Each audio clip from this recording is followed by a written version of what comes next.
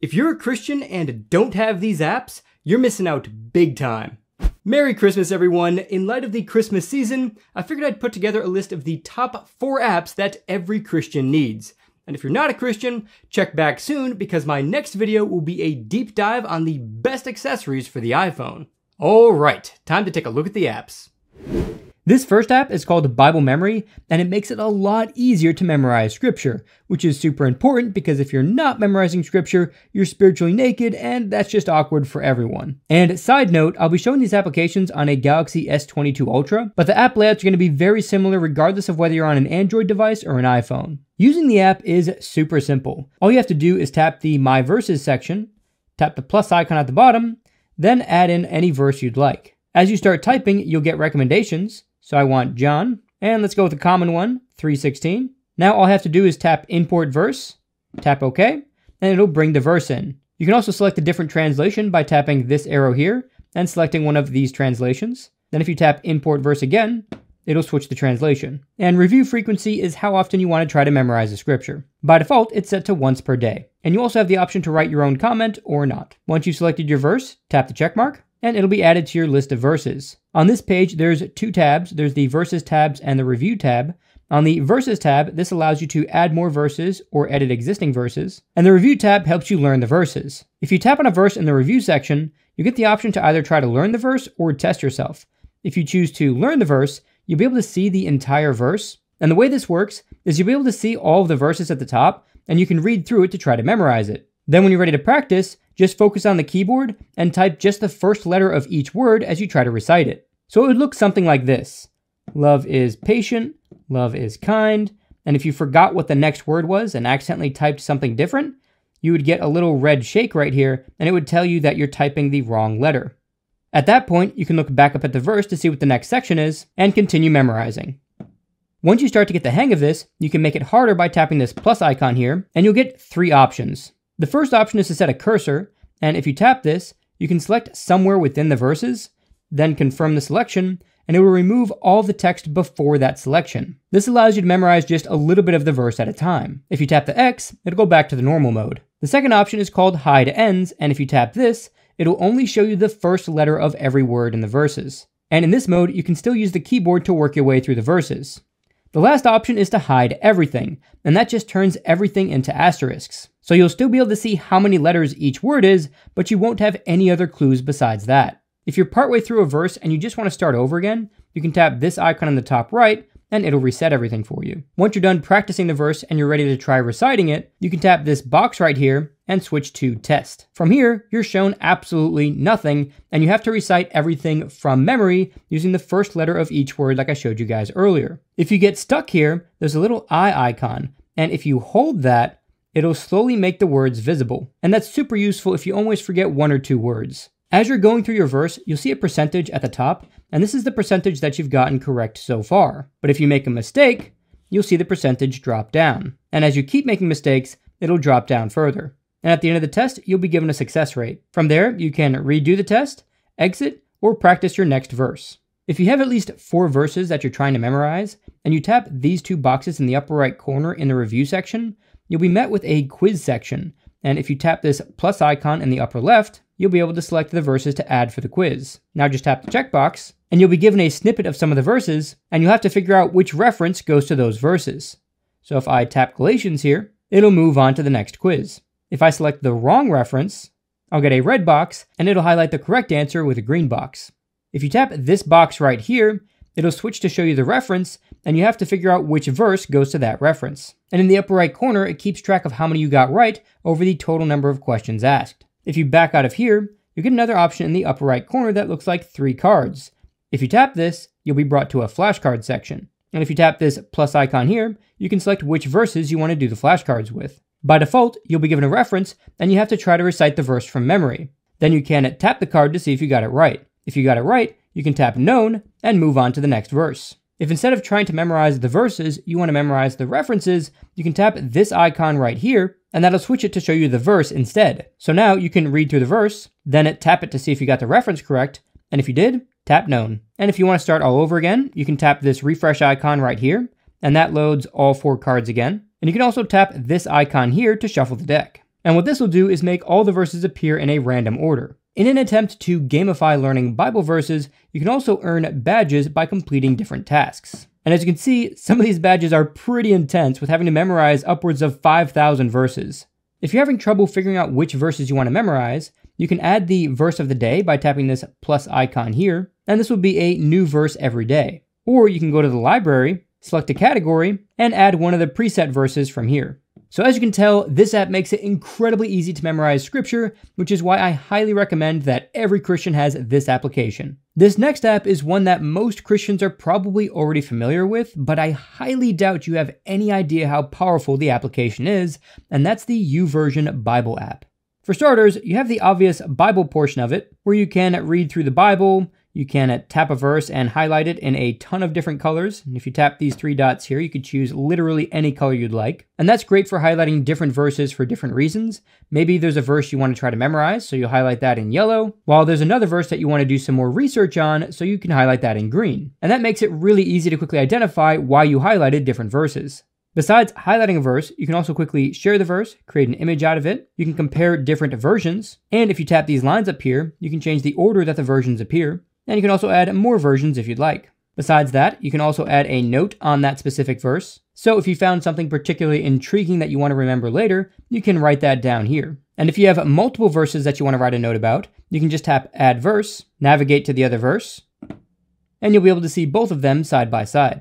By default, all of your notes will be private, but if you have friends who also use the YouVersion application, you'll have the option to share your notes with your friends as well. Or if you want anyone who uses the YouVersion application to see your note, you can make it a public note. The pray option is kind of like adding a note, but it's more for if you want to pray through a specific verse and you want to write your prayer out. You also get the option to quickly bookmark a verse, copy it, or see related notes from other users that made their notes public. If you swipe up after selecting a verse, you get the option to quickly add the verse to a background that you could use as a wallpaper on your phone. So as you can see, there's a bunch of pre-made ones, or you can scroll down and select your own background image. Once you've selected an image, you can customize the text and download the completed image. At the top, you can quickly change which version you're reading the Bible in, and there are a ton of different versions to choose from. And you can quickly jump around to other books in the Bible by tapping the current book, then tap the new book you want, tap the chapter, and tap the verse.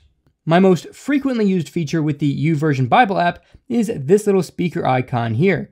And what this does is reads the Bible to you out loud, and they have different voices depending on the version you're using. And if you want to speed up the reading, you can tap this 1x in the corner and go all the way to 2x. Love is patient. Love is kind. It does not envy. It does not boast. It is not proud. If you want to listen to the Bible as you're going to sleep, you can use this timer option on the bottom right and set the timer for anywhere from 5 minutes to 2 hours. So it'll continue to read the Bible until it hits that time limit, then it'll stop reading. Tapping these arrows skips backwards and forwards through the verses, and that is in sync with where the audio is. If you want a different narrator but still want to use the same version, you can tap Switch Narrator and choose from other available options. If the text is either too big or too small for you, you can tap these 2 A's in the upper right corner and simply shrink the text or make it bigger. And you can also change the spacing between the lines and change the background color or even the font. If you're trying to find a verse and you only know a few of the words in that verse, you can tap the search icon here and type the part of the verse you remember. Then just tap the search icon, and you'll see every verse related to what you searched for. At the top, you'll also see various things to search for. So instead of searching through the Bible, you can search for videos related to that text, plans, which we'll talk about in a minute, podcasts, churches, and images.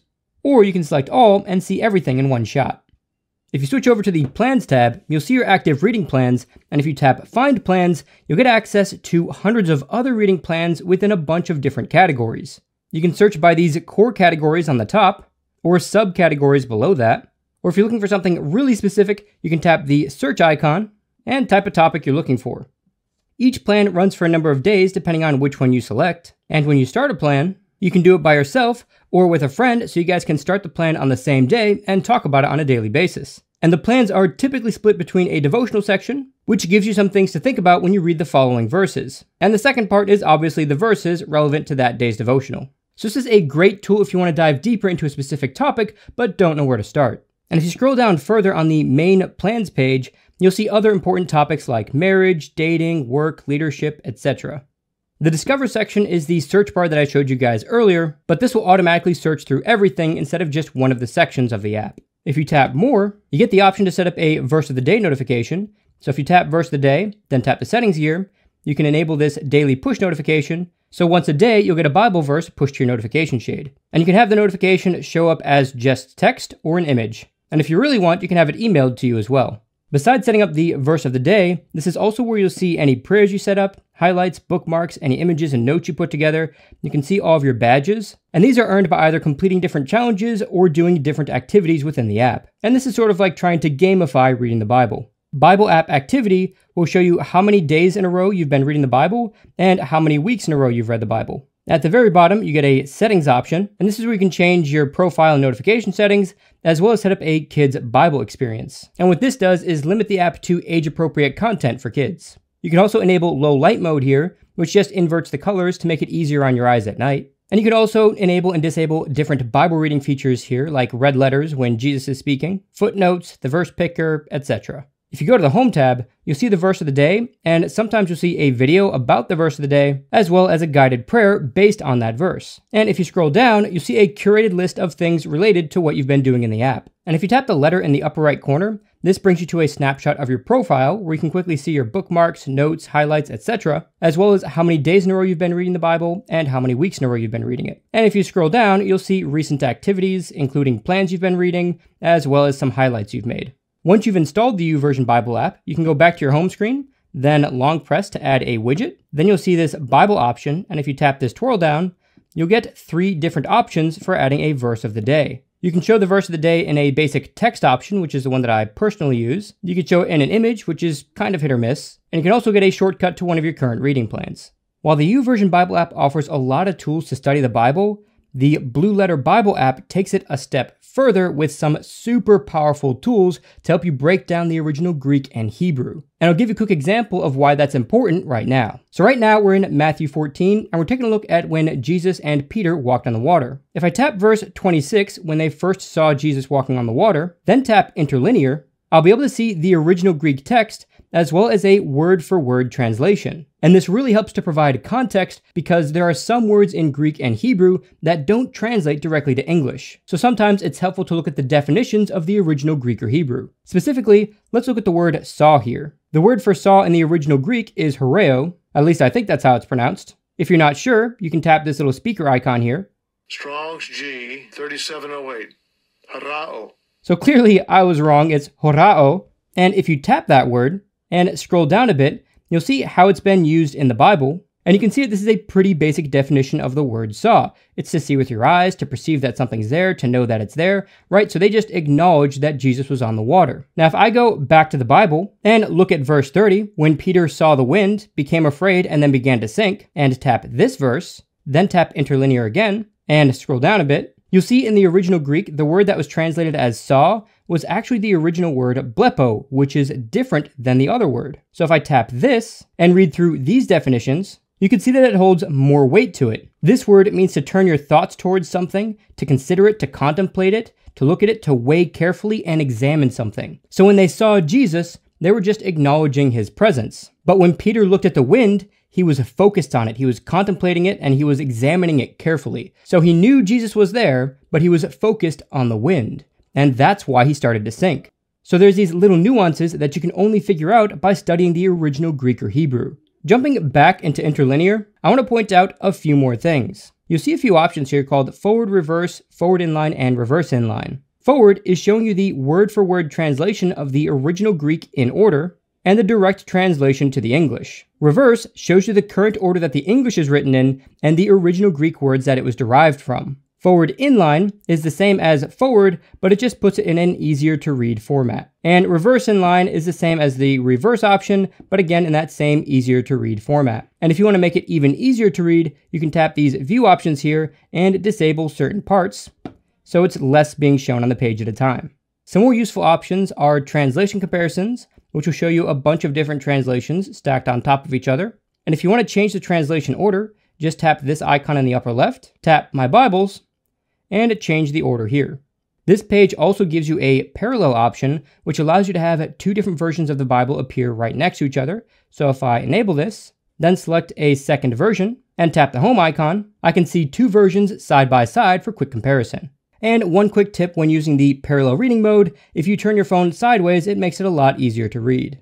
Unless you have something like a Galaxy Z Fold 4, in which case you can read it perfectly fine in the regular orientation. Cross-references shows you other places in the Bible where similar verses are written.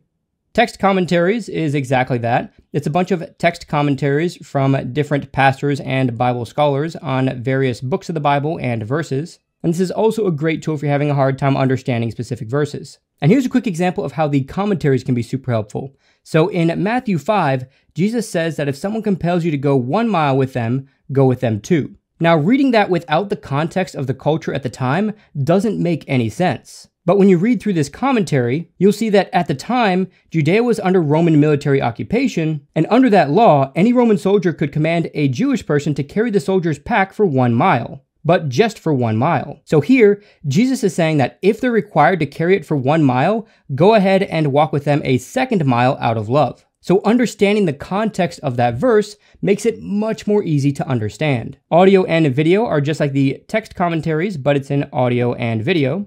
Dictionaries will show different words and phrases from the verse, and if you select one of those phrases or words, it'll define it and show you other places in the Bible where that phrase or words were used. You also get the option to write a note, bookmark a verse, share the verse, or copy it to a clipboard, as well as highlight it. If you want to set your phone up on a stand and you want to scroll automatically for you, you could tap these 2 arrows down here, and it'll automatically start scrolling. And if you tap them again, it'll stop scrolling. If you tap this up arrow, it'll take you back to the top of the chapter, and tapping the back arrow will take you to the previous book and chapter you were looking at, and tapping the forward arrow will move you back the other way. The Bible with the speaker icon will allow you to have the Bible read to you out loud, and you can choose different versions to have it read in. And if you tap this icon in the upper left corner, you'll see all of your notes, bookmarks, highlights, etc. And if you scroll a bit further down, you can change your settings. And this includes things like your font size, your line height, whether or not to use red letters for when Jesus is speaking, and more. And if you scroll all the way to the bottom, this is where you could change the Bible scroll speed. So if that previous scroll speed was too slow for you, you can make it faster here. So if you're ever reading some Bible verses and it's just not making any sense to you, you don't understand what's going on, using the Blue Letter Bible is a great way to gain a deeper understanding of what's happening. This 4th app will change how you view Jesus and his disciples in a good way and make the Bible come to life when you read it. That app is the Angel Studios app, so you can watch a series called The Chosen for free.